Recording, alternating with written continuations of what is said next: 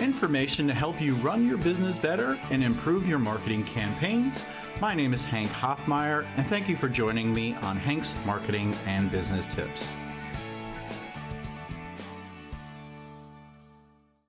Welcome to episode 252 of the Hmbt podcast. I was talking to someone the other day about leadership. And many people that are leaders, managers, or C-level, they've had the opportunity over the years to work with people in person and lately on video or virtually. What happens when younger folks that are in entry-level positions want to become leaders or they want to influence the workforce?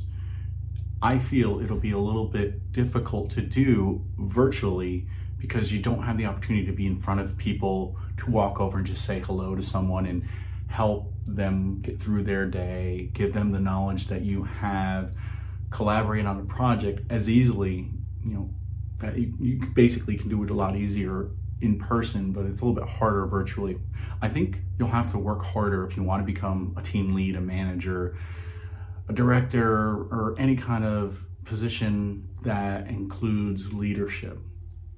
And I wanted to point out a few tips. The first tip is set an example by what you're doing. People may watch and see what you're doing and want to emulate what you're doing and see that you're doing something positive, whether it's picking up a project or it's helping a customer or helping a manager.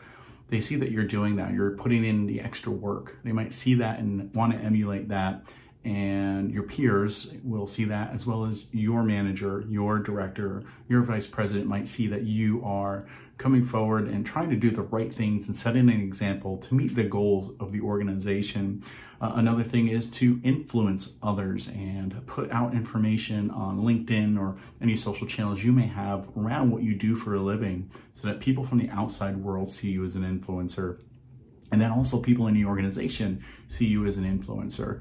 Maybe they see that you're posting and they'll like, comment, and share your content, which is very helpful.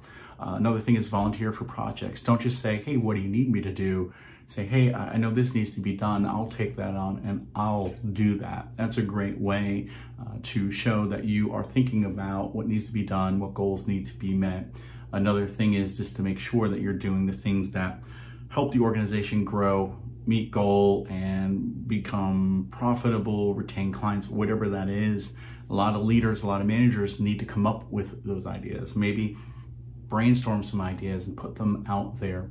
Don't forget to reach out to people and have meetings with them one-off and just say, hey, just wanted to catch up with you. I know you're working on this project. It kind of influences what I'm doing with this project. Let's catch up.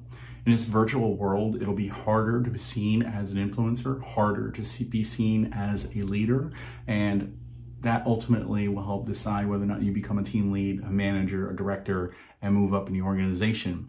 If you own your own business, obviously it's a lot different.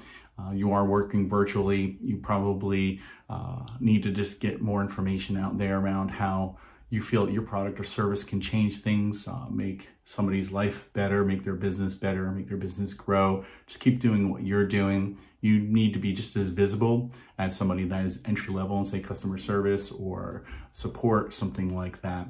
I hope these tips helped, and hopefully it helps you think about the new world that we're in, 2021. It's going to be virtual still.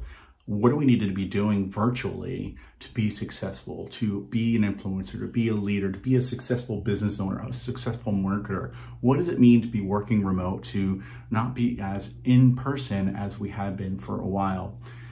This episode's been very insightful for me. The conversation I had with the person around this topic was very insightful, and I just hope that you have a great finish to your year and then also a great start to 2021. If you want to hear previous episodes, head over to hankhoffmeyer.com/Alexa. I'm on YouTube and also iTunes, Google Play, Spotify, wherever you consume your podcasts. Until next time, folks, get out there and influence somebody.